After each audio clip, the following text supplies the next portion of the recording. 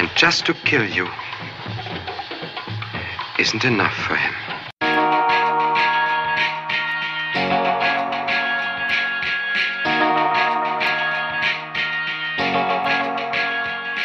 Hey everyone, welcome back to the Underrated Podcast. This is a podcast where we discuss films that we think are underrated, underappreciated, or ones that have slipped under the radar and passed most people by. We are the Undercast company made up of myself, Derek McDuff, as well as my co-host Ariel Ortiz. Hello. And Alan Torres. Hey, what's up everybody? We are in the middle of a mini-series that we're doing focusing on underrated or forgotten films from before the 1970s. And today we're going to be taking a look at somewhat of a cult classic, a little brother, if you will, of Psycho and a proto-slasher. This was Alan's pick, and that is 1960s Peeping Tom. So Alan, why don't you take it away and tell us a little bit about this movie? Oh yeah, and first off, I wanted to give a shout out. There's actually a recommendation by one of our listeners on the Discord. He reminded me of it, and I was like, oh my god, yes, I gotta do it. It's one of your buddies, right, Derek? Yeah, my buddy Damien is one of our patrons over there on Discord, so we always appreciate that. Big shout out. Thank you so much, Damien. I really appreciate it. Yeah, that like as soon as I read that, I was like, oh my god, yep, that's my pick instantaneously.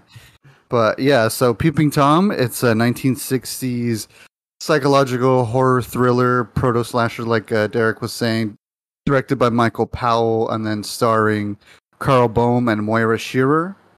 Yeah, so it came back in the day. The plot of the film is pretty much this dude. He's Peeping Tom, voyeurism, whatever you want to call it, and he likes to murder women, and like he uses a camera. He films them and he kills them with the tripod. There's a blade at the end of the tripod, and there's a little bit more to it around the end of the film where you find out that he's actually also making his victims see themselves die. He puts like a little mirror on the camera just because he needs to see them frightened because of the things that happened to him in his youth. His dad was a scientist, but kind of like a huge dick and just completely traumatized the character Mark, our main character. We follow around and we see him do these things. But yeah, I want to hear what you guys thought. I had seen clips of it long time ago, and then I remember seeing it on like Bravo's Top 100 Scariest Movie Moments. And I remember I had put that on my watch list for the longest time, and I'm fucking super happy I finally got the chance to jump right into it. So yeah, what did you guys think?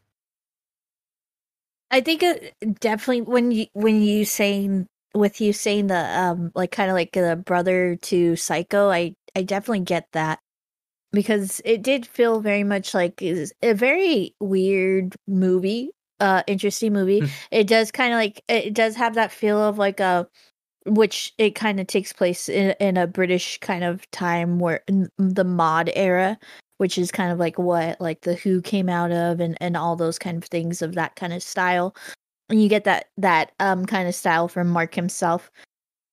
And then also with the kind of random dance number in the middle by one of his victims, very modish in its way.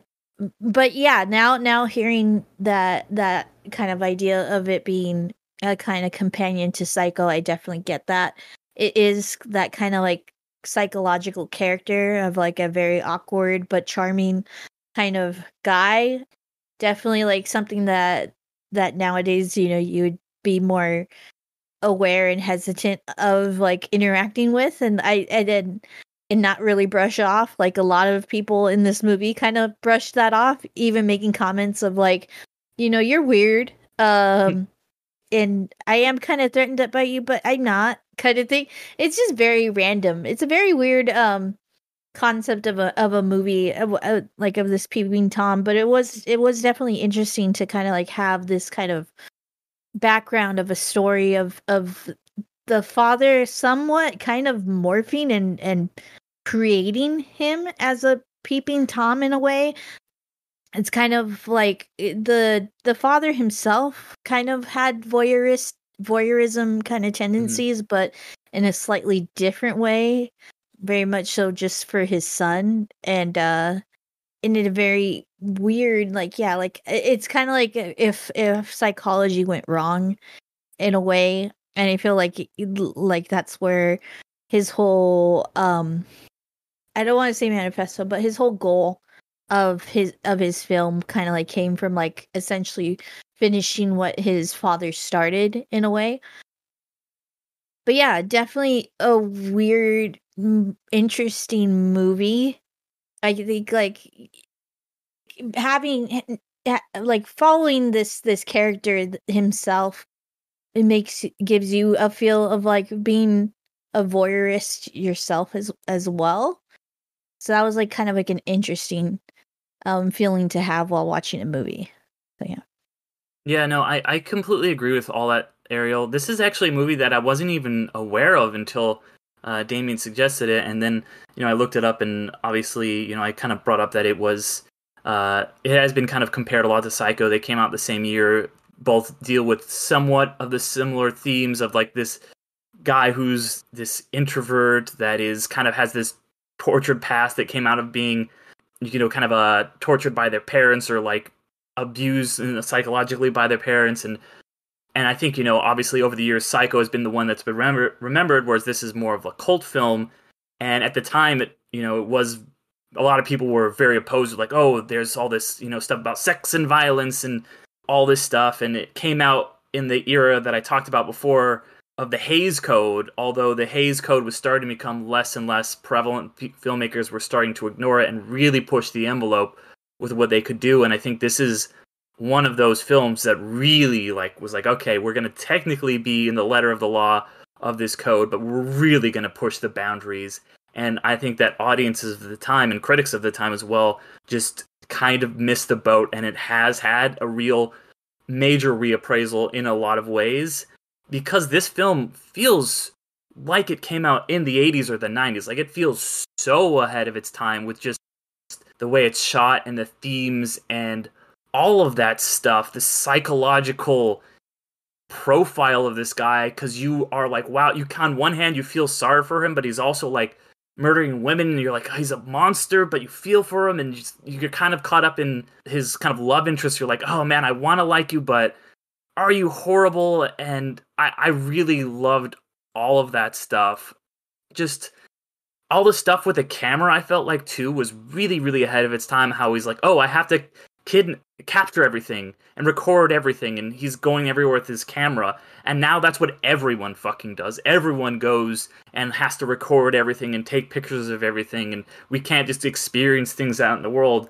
And this was before like any of that was a thing. Like, it's amazing to me that this came out in 1960, because it feels like it is directly commenting on the things we are dealing with today. And him as a character, he feels just like someone that would be in like a David Fincher movie, or like a Silence of the Lambs movie. Like, he'd be one of the ones that Clarice is coming after, or something like that. And so yeah, I was really, really drawn into it. Like I said, it amazed me that this is from this time period, and the performances I thought were all really great. I think that his dedication to like, oh, I've got to make the perfect film and all of this stuff, and this documentary I was making, almost served as like maybe a commentary about some of the directors at the time, which were notably these assholes who would just like kind of like just use and discard their stars and not really care about who they were hurting just so that they could get the perfect film. I don't know if that was intentional or not, but it was something I definitely read a lot into it. And I know The Shining wouldn't come out till years later, but Kubrick was making films at this time, Hitchcock was making films at this time. You have these directors who are just so taxing on their stars, and they are kind of almost sociopathic in the way that this guy was. And it's like, oh, it's all for the greater good of making my great movie or my great documentary, and I don't care who I hurt or anything. So yeah, this really, really had a big impact on me, and it's something that I want to go back to and revisit for sure. Yeah, I have to disagree with you that it feels like there were a lot of movies at the time that had this kind of energy. I would say, and that kind of like I said, the mod kind of film era definitely had that kind of things. Like I had texted you guys about of Willy Wonka, the Willy Wonka and Chocolate Factory, which it takes place during this about time in the 60s, not really when the filming was done, but takes place during about this time of that kind of mod era of England. And this kind Yeah, of but that like, came out in the 70s. A lot of those films I but feel I like just said came out that in the 70s. I said Yeah. it takes place in the 60s though. I know, that's what I'm saying though. Like this came out during that time period. Like came out actually in that time. Oh, because you said that it feels more like an 80s movie. And Like I'm in saying yeah, that, oh well, no, okay, it feels okay, like, or 70s or 80s, but yeah, it definitely feels at least 10 years ahead of its time. yeah, I'm just trying to like call out like that mod era of movie telling that does get swept under the rug. Like a lot of the mod kind of culture, outside of the Who has gotten hit. But it is that kind of like idea of like a somewhat counterculture of an era in this time, and I get that's definitely like where this movie existed in. I mean, and I'm sure that that's where like culture kind of thing. It also probably it being a more British film kept it as limited its distribution in a way as well. That kind of contributed to it. But yeah, definitely like I think it for me the Mark character was just very much of like a stunted kind of unremorsed guy. I didn't really feel too much sympathy for him just because like he just is a stunted person that doesn't know any better. He's a psychopath. And like I think that the way that this movie and Psycho particularly differ is because you get that twist and that turn of Norman Bates like as the last thing. So up until that point you have a very sympathetic kind of character, whereas this is like, okay, his crime is presented like in the forefront.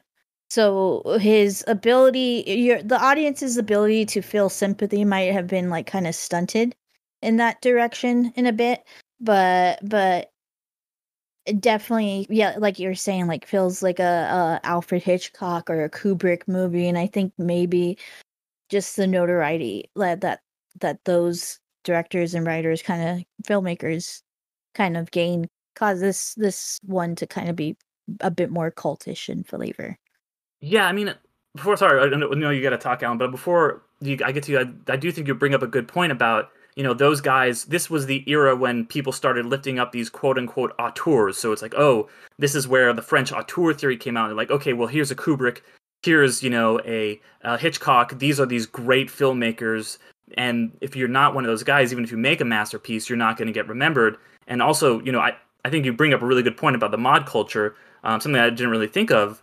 Is that, yeah, this movie is a British film, and British films were kind of ahead of American films, and in what they were saying in the way they were pushing the envelope, and you wouldn't see, like you said, until like the 70s and stuff with the Willy Wonkas, these kind of like, not exactly counterculture films, but films that are really trying to do something with the craft, because so many films around the world, Britain, Soviet Union, Japan, stuff like that, Sweden, of course, with, you've got all the masters, quote unquote, the masters from there, were really able to push the envelope in a way where they weren't suppressed as much by the Hays Code. And when it would come out in America, it would get suppressed, and that's why it was forgotten. But when they were making them in their home countries, they were able to do a lot more things. So I think that's a really valid point, Ariel. But before I get into it, what is mod culture? What is that supposed to be? So like the Who, Yeah, I those fucking early hate kind. them, but yeah. Okay. Sorry. But for example, for Fucking in this hater. movie, like they kind of like Mark's style essentially is like kind of like oh, that winter coat kind of look. He rides like a scooter. Ironically, in recent history, in the Book of Boba Fett, that gang, that colorful gang, those are mods. I feel like those are more like American graffiti. Like those are more American. Mods are like I see that. American graffiti is more so like the American motorcycle, where Yeah, that's what I felt where like those mods are Boba Fett more. guys. They drove mods scooters. They Yeah, weren't. yeah, They weren't. Motorcycles. They were scooters. Mod I don't scooters. know. I feel like they're fantasy vehicles. I don't know. I feel like maybe I don't know. To me, they felt more like American Graffiti esque, I like think kind of the cruising. audience could if correct whichever one, but I'm pretty sure they were influenced by mod characters. I mean, I've heard a lot Specifically of people them. saying that it's. I mean, this is like off topic, but like I think it was like because George Lucas did American Graffiti, it was a callback to that. But Alan, did you ever watch Teen Titans? Yeah, of course. Do you remember Mad Mod? Oh my god. Okay, so is it like That's what mods are. okay, so it's kind of like I mean, I'm probably wrong. It's not like Austin Powers kind of. Kind of. Somewhat, I somewhat, guess. not They, like they've got that. A yeah. lot of times they have that bowl haircut. You know, that you Yeah. see on like Ringo Starr or some shit. Okay, so I kind of have some familiarity with it. Yeah. Okay, cool. Yeah, yeah. So, anyways, um, to get right into it, I love the hell out of this movie, and I will say I kind of disagree a little bit that like he was a complete psychopath because his character reminded me a lot of like in psychology. I can't remember his name, but they kind of did an experiment on a kid where they kind of conditioned him to be afraid of rabbits, where they would, that he was a baby and they would put. I wonder if maybe they took the study and were influenced by the study and put it in the movie as kind of like his arc, where they would put a rabbit near this little kid, and then like whenever he got near the rabbit, they would scare the shit out of him. They would make like a really loud noise or something, and it ended up conditioning him to Kind have of like fear a of rabbits. Pavlov kind of. Yeah, Pavlov's dog kind of thing. Exactly. And so I kind of felt like his dad was kind of doing an experiment on him where I feel like at the start you do feel like you're like, damn, this guy's like a psychopath. But over time you get to know his story a little bit more and you're like, I feel like he's very sympathetic where I kind of feel very bad about it. And he was kind of planning his like suicide. Like over time in the film, he's kind of bringing it up that he's like, I know how this is going to end. I don't want to tell you the ending to my documentary when he tells the other filmmaker character when they're getting questioned by the police. And I thought that was really interesting that like at the end, he didn't want to kill the love interest. Her name escaped me. But yeah, like even then he was like, I don't want to look at you, because this whole thing for the audience is that he kind of loses control when the person is frightened, when they're scared. So they're like, so he kind of gets into that like killer mode kind of thing, and he keeps making her look away. And like there is like heart to him. Like he's not, like a stone cold killer or something like. Which I'm pretty sure these other films were probably influenced by this one, like Maniac, the original and the remake, and Henry, Portrait of a Serial Killer. So those were like where the serial killer is like the main character and you follow them around kind of thing. So I feel like this was way ahead of its time as well, like Derek was saying, but I felt like his character, I felt super bad for him. And like and the thing is, that Mark, the actor, just absolutely killed it. Mm-hmm. I love how he was so good at conveying this, like, you feel sympathetic and you feel so, like, not bad for him, but you're just kind of like, he's kind of adorable, he's kind of shy at everything, and like, it seems like he wants to be around people and he wants to make friends, but he knows in the back of his mind that he has this, like, dark side to him, and he didn't want it. It wasn't, like, something he wanted to do. It's kind of like in psychology where like some people just get, unfortunately, I know there's going to be a little trigger warning, but unfortunately with like pedophiles, it's usually comes from an abuser. So someone abused that person as a kid, and then they have kids, and then they abuse their kid, and they do these horrible things to them, and then that child kind of keeps the cycle going. So I'm not trying to say like he's in that same aspect, but I'm more saying like I felt bad for him. Like I actually kind of wanted him to be out alive, and I wanted his love interest to like be able to pull him out of it, like to redeem him in some way. But he's still a killer, and he still did these horrible things because they're still pretty vindictive and disturbing to the sense. And I'm pretty sure audiences at the time were probably like, whoa, this is like horrible. And I think too, serial killers and like true crime stuff didn't really get into the into like the bigger picture until way later on. You know, there's all these true crime podcasts and documentaries and stuff now, and there are all these things that took place from like the 50s all the way to the 90s. So for audiences back then, that was probably truly frightening to think that somebody can follow you around with a camera and just stalk you. And, you know, voyeurism was probably not really something general audiences knew. So I can see why, like, it probably bothered a lot of critics and audiences back in the day where they're just like, this is fucked up. Like, it was probably like just way too graphic for them. And I'm kind of glad though it has like a following and a cult, and it's considered a cult classic, because I feel like there's a lot to it. Like you guys were saying, it's very ahead of its time. And I feel like this is one of the big slasher influences. It has to at this point, because it kind of has the same tropes and everything. But it's funny that even though it's ahead of its time, it kind of somehow gets around all the bullshit 80s kind of style where it's like summer camp and sex and all this stuff, you know, all the shitty fun slasher shit we love. But back then I felt like they actually tried to make like a really great story that was dark and disturbing, but it was like, I felt like it was like a character study too at the same time. But again, like his character, the actor, he just portrayed him so well, because you know what it was? It's his eyes. You can see his smile and the way he talks. That's what gets you feeling like you can be around him and you feel safe around him. But his eyes tell even more. That's where it's the complete like 50-50. Like there's a good side to him and then there's a bad side. But unfortunately, like his eyes are the big tell that this darkness is still there and he just can't control it. And, you know, and he tried to get help. He actually talked to the psychologist, which kind of made me laugh, because I feel like back then everybody thought like psychologists were German. That was always the thing for some reason. So I was like, damn, I haven't seen that in a long time. So it was funny seeing that. And yeah, he tried to at least get some help. He tried to take care of himself. And unfortunately, the psychologist was like, yeah, it's quick, dude. It'll take like 3 years and study every other day or some shit like that. And he's like, oh, fuck. Like you could see in his face that he's like, I don't have that time. What if I hurt somebody else, or what if I do something horrible again, kind of thing.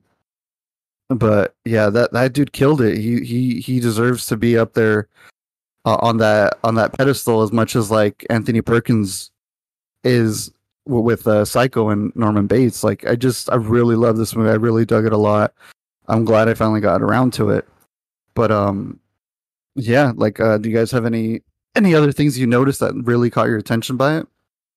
I think for me, with you talking about that, and like I think it's just like the intuition kind of thing of like nowadays that sadly, you know, women like me have to have about these kind of guys, where for me, he's untrustworthy on sight kind of thing. But I could definitely see like the charm that he has, but you know, for me being taught and stuff like that, it's like no, that's something to you know, kind of like be on guard for. So yeah, like, but he definitely has like, yeah, like Dexter ish vibes, you know, and he definitely is like a 1-for-1 almost of like Dexter, and that voyeurism that in the Dexter show kind of shows. And maybe very much. Oh, sorry. I very much do agree with that aspect though, because now any person who sees this movie nowadays are gonna be like, dude, he's fucking staring at us. We're having a party, and he's just fucking. There's a dude there. Like me and my girlfriend were watching, and I immediately was like, "Oh no! If some guy was peeking in, I'd call the cops like this immediately. Yeah. Or if it's a bunch of us guys, we're like, let's go kick this dude's ass." Yeah. Also, he was drinking. He was offering her milk. That's a red flag. Anytime anybody drinks milk in a fucking movie, they're evil as shit. Yes, another. Yeah, absolutely. I even said the same thing. I was like, milk. I was like, man, I love milk. I love chocolate milk. Why does it have to be like the devil's fucking liquid and shit? I'm like, no, why? Like, you know, A Clockwork Orange, you know, The Boys with Homelander, you know, Inglourious Bastards, everything. You know, I'm like, why? Why does it have to be milk? But yeah, he's like, I was like, you should have just, all right, whatever. Yeah, at that point, I was like, okay, dude, yeah, you're pretty fucked up. You're you know, that's what made me go, okay. You were sympathetic to me for a moment. You offered milk. You're fucking Satan. You're Yeah. evil. Yeah, and maybe that's why, like, for me, I just couldn't get past some things, and like it definitely is not a movie that could be believed and could be believable nowadays. Definitely, like for example, like her mother, his love interest mother. Even though I'm pretty sure she like knew that he's like not the greatest dude, but she's like willing to like just be careful and don't hurt my daughter, kind of essentially, that she's okay with it in a bit, or she's kind of crazy herself too. I mean, blind woman kind of thing. Back then, that kind of trope of a but yeah, like it's just something that's definitely like somewhat unbelievable to me, and like was something that contributed to kind of taking me out of the movie experience and stuff, that this woman would allow her daughter still, like, even though sensing danger from this man, would still be like okay with her daughter kind of like going after him and He stuff. did cut him So off at a certain point, though. I will at least say that for her. he cut himself off.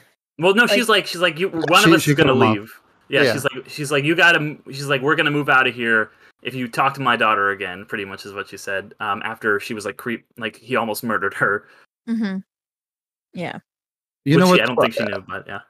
I feel like the mom at first, I feel like the mom was like, weirdly enough, I feel like the mom wanted Helen. There you go, that's her name, Helen, to like get laid. I kept feeling having this. I feel like, I mean, obviously there's like the pinup and the nude photo shoots and shit, but I feel like throughout the movie there was this underlying kind of like sexual nature where like when he killed the stand-in, who was like absolutely stunning. I'm not gonna lie, I had a huge crush on her watching this movie. She was super cute, and her dance, I was like, oh my god, she's adorable. But anyways, yeah, like even her, I felt like they're kind of going backstage and they're going after hours, and like all I could think about, I was like, she wants to fuck. Like I'm like, she's probably gonna fuck, and Mark is like, oh no, I have a completely different thing. And I felt like the mom in the beginning, she's like, I'm gonna finish my drink in 5 minutes. You should probably go up there and like talk to him. And I was like, you like trying to get your daughter laid? Like you're really pushing that. But I feel like throughout the movie, though, the mom, maybe because she's blind or something, her other senses got heightened, and that woman's intuition just got even more heightened.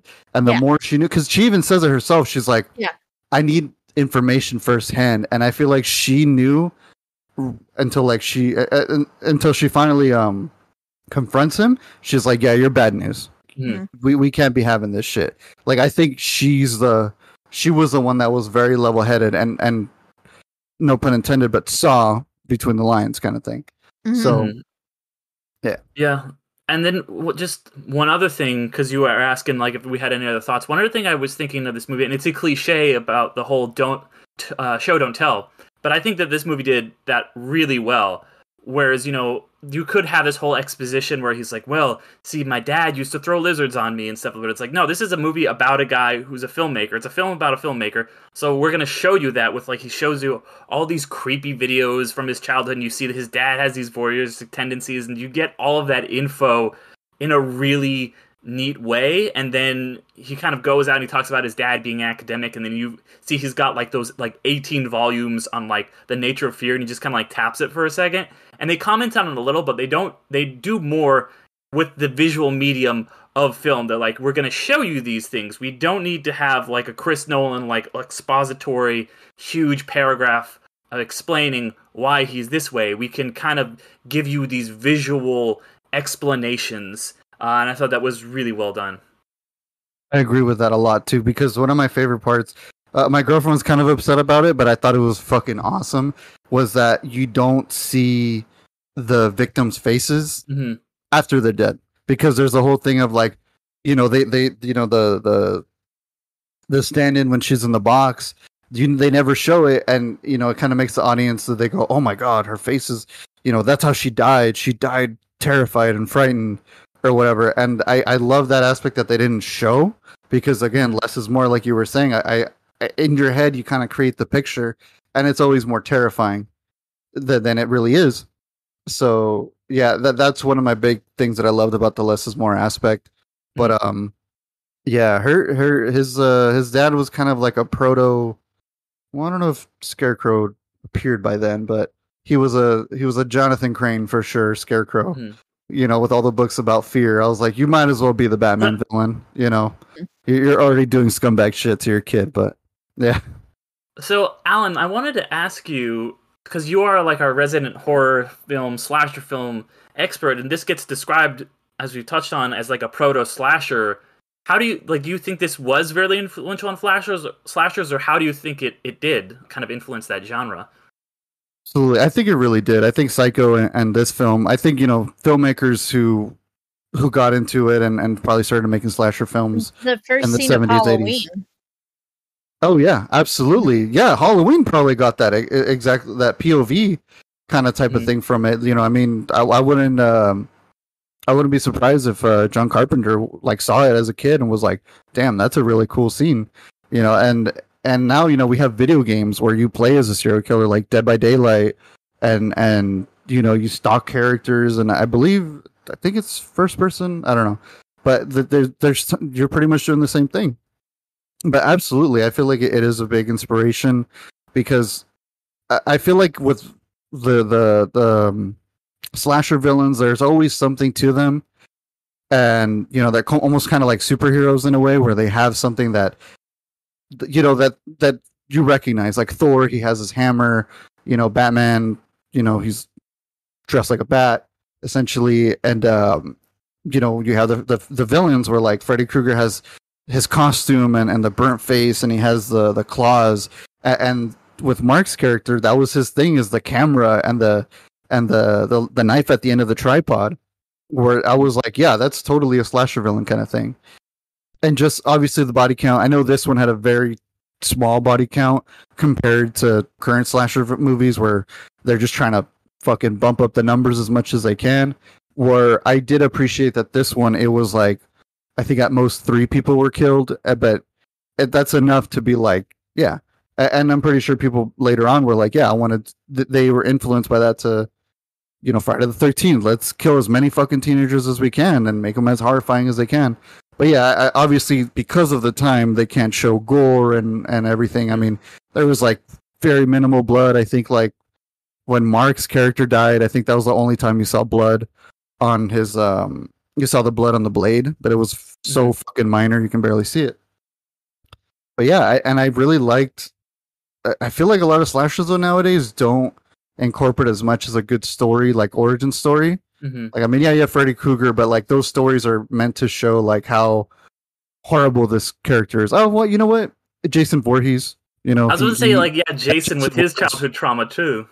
Exactly. So sometimes, like even with Freddy versus Jason, they kind of made it seem where like Jason was quote unquote like the lesser of the two evils. Like they're like, we want him to kill Freddy Krueger because Freddy Krueger for sure is evil as fuck, and they even do like a lot of lighting with colors where Jason has a lot of blues and Freddy has a lot of red. And yeah, like even when the characters hear the story of Jason Voorhees, are kind of like, well, he doesn't seem that bad. Poor guy was fucking traumatized and just died in the lake and stuff. So yeah, damn, like the more I think about it, yeah, there's just huge influences. Absolutely, yeah. This one for sure, I feel like deserves a lot more recognition, and I'm pretty sure the horror community like knows about it. But I hope like more current people that are getting into the genre can go out and see this movie and truly appreciate it for what it is. And that just reminds me too, like, the whole voyeuristic thing, and it is touched on here, but I think that later slasher films would take that to the next level, because you always hear like the slasher movies, it's always like, don't have sex in a slasher movie because Jason or Freddy or whoever will kill. It's something they even comment on in like Cabin in the Woods. Like it's become such a trope. And I wonder if you can really trace that back to here with him being like, ooh, look at these people. He doesn't murder anybody, but he is like kind of like drawn to them in that very voyeuristic Peeping Tom-esque way.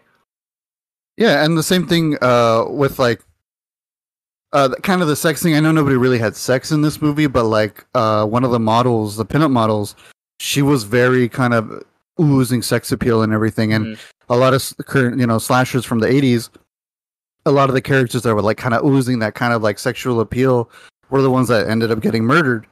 I don't know. There's something about like characters that like have sex or they get naked or whatever the fuck, do drugs and drink and everything. There's just something about it. It's kind of like a punishment almost, where like the villain, the slasher villain, is going out of the way to be like, you're doing these horrible things, and even though they're not horrible, but like it's their way of like, you know, you need to pay for your sins of, you know, doing this. Just how Jason, same thing.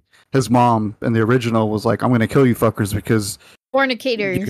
Fornicators, yeah, exactly. Like they fucking were supposed to be taking care of this child, and they're like, nah, let's go fuck, kind of thing. So it's like you pay for what you've done, and I think in a way, Mark kind of did that in the sense with the pinup model, where he was like, you do these things, even though he's there taking the photos, which is kind of hypocritical. But yeah, I feel like in that sense that he's like, I need to kill you, I guess. Like I felt like he needed that. Mm-hmm. Yeah, definitely. But yeah, ultimately, what do you guys want to recommend this to anybody, or would you feel like you're kind of like, you know, like I feel like it's pretty underrated for sure. I really hope people go out there and watch it and check it out. I mean, I honestly, yeah, it still blows me away how, for me personally, I thought it was really great. But Ariel, what do you think? Like, do you feel like you might need another watch, or you're like, nah, I'm good? I'm definitely okay. But it's if you're looking for that kind of like, I guess, kind of scene where possibly things had inspiration from, I would recommend it.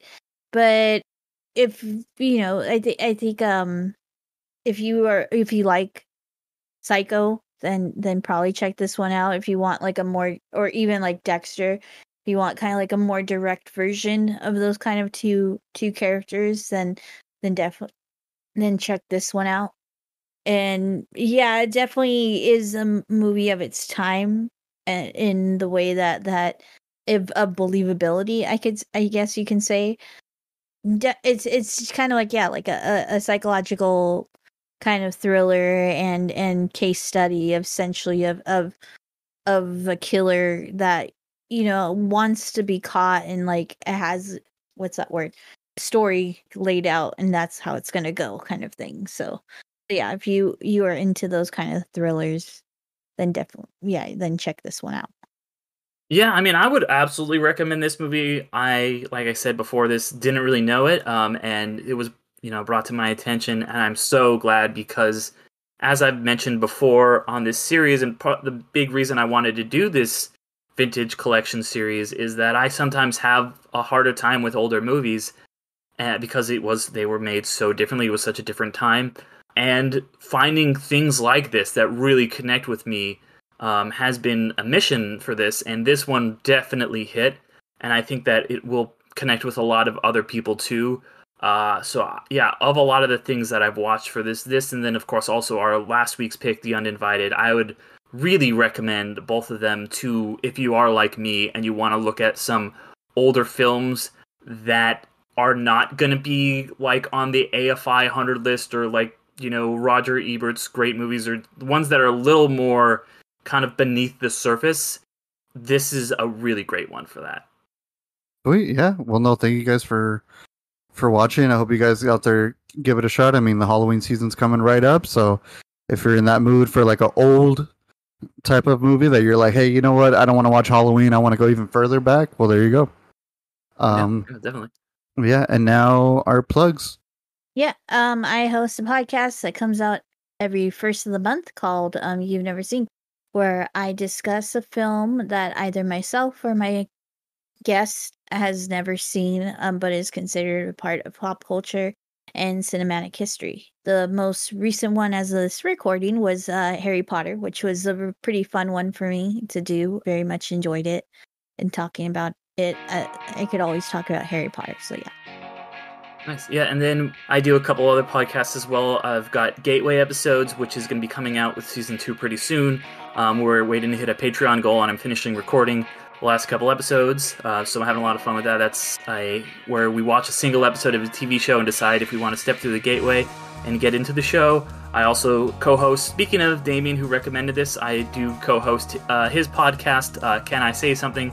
Have a lot of fun with that. And then whenever there's a new Marvel thing, I also do Infinity Stones and Dragon Bones, which is our MCU podcast. And then, speaking of our Patreon, we also do, every once in a while, a exclusive episode for our Undercast Film Club. So if you are a patron, you get to hear that. We're going to be talking about, I'm not sure if it's going to be out by the time this episode drops, the kind of summer movie recap. So looking at a lot of the movies that came out this past summer season. So that's going to be a lot of fun. So if you have as little as $1 to spare, just $1 a month for our Patreon, and we'd love to have you. And we've got our Discord, and you can check that out. Follow us on all the socials, Undercast Company everywhere. And we'd love to hear from you, get any episode suggestions, because we will sometimes cover them. We like to hear what you guys want us to cover, and we will maybe talk about it. So let us know. Yeah, check out that Patreon. I'm in the process of developing kind of like a solo essay kind of series for the patrons that I'm getting very excited for. So it's in the early works, but a little bit of like a TED Talk, kind of nerd talk kind of thing that doing a solo episodes on every once in a while. So yeah. And I just want to mention, I am guesting on a lot of other podcasts that I've been having a really fun time with. Some I am very, very excited for you guys to hear, so definitely check all of those out. The one that I'm on that actually drops today, so you guys should just go listen to it right now, is I was on the Cozy Christmas podcast talking about the top 5 underrated Christmas movies. I had a ton of fun being on that, so go ahead and check that out. The link to that is just going to be in the description for the episode, so definitely give that a click. Cool. And yeah, look out for the next Infinity Stones and Dragon Bones, where we're going to do a 3-hour episode about She-Hulk and Meg the Stallion twerking, so look out for that. Hope you guys like it. Just kidding. But yeah, right, thanks. Thank you so much, everybody.